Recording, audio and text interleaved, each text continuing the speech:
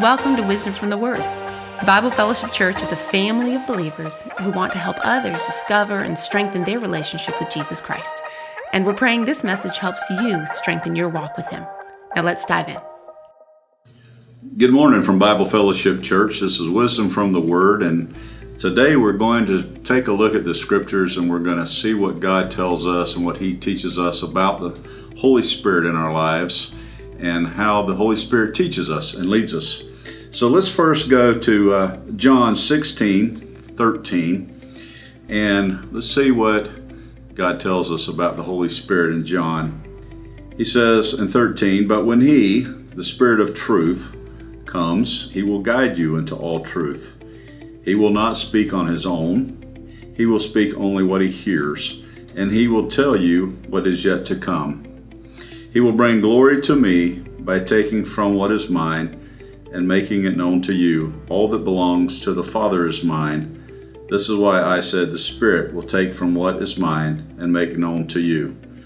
So Jesus is teaching us here that we are to rely on the Holy Spirit and that the Holy Spirit will lead us into truth. And what is the Holy Spirit? That's the third part of the Trinity. That's God and the Spirit. That's Jesus. We have Father, Son, and Holy Spirit. The Holy Spirit comes to us when we become a believer.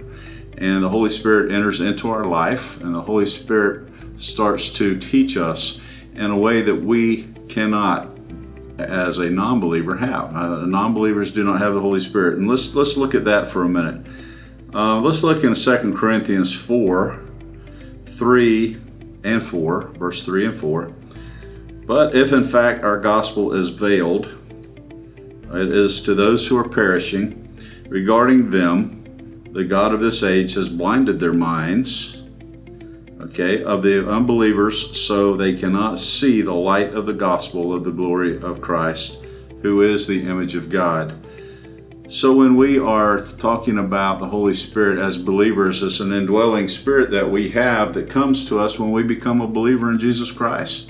That spirit gives us strength and guides us and leads us and illumines the Word. It gives us understanding and opens our mind to the things of Christ, which we do not have as a non-believer. So non-believers don't have the ability to understand the things of God. They have never accepted Christ and they have never received the Holy Spirit. Okay, so we want to think about what happens when the Spirit of truth comes. All right, it says when the Spirit of truth comes, like we read before, He will guide you into all truth, for He will not speak on His own authority. So anything that does not agree with the authority of the Word of God is not from the Holy Spirit. The Holy Spirit is going to teach us from the truth. If it lines up with God's Word and lines up with the Bible and what Jesus taught, then it's from the Spirit. If it's not, if it has anything other than that, if it it conflicts with that in any way, then it's not part of the Spirit. Okay, He speaks on His own authority, but whatever He hears, He will speak and will declare to you the things that are to come.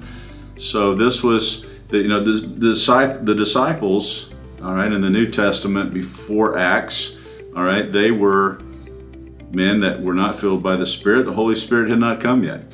That occurred in Acts. When the Holy Spirit came after Jesus' death, and the Holy Spirit came and came upon them, it opened their eyes immediately to see things that they could never see before because the Holy Spirit now was indwelling in them. So as Christians, we have that relationship with the Holy Spirit in us, who is now guiding us and leading us.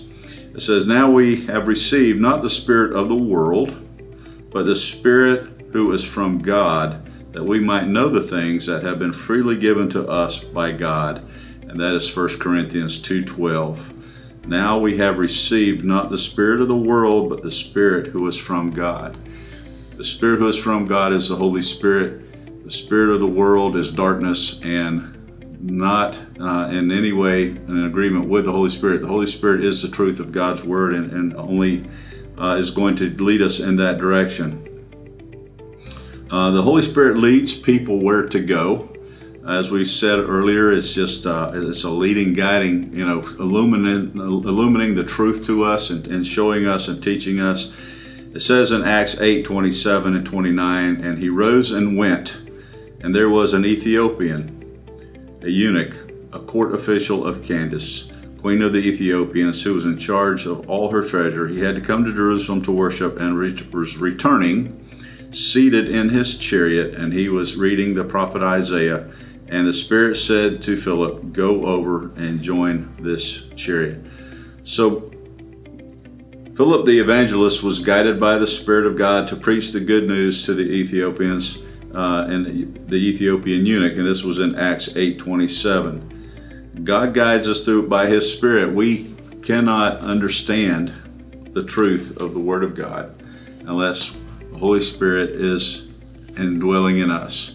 The Holy Spirit cannot come and indwell in us until we accept the blood of Christ as payment for our sins.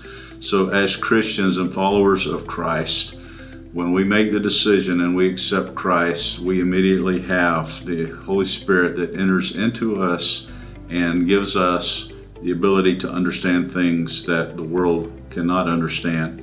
So when you're talking to the world and you're talking to other people who are not believers, just keep in mind that they cannot understand the things of Christ until they've accepted Christ, until the Holy Spirit has entered into their life.